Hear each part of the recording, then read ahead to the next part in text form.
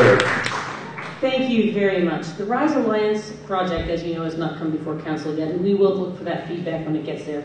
But I've got a lot of things I can comment on here. First of all, if the NPA were empowering, you would get a project without art space and without rental space. And yet, in your plan that you spend a lot of time on, it gives a high priority to artist space and to rental space.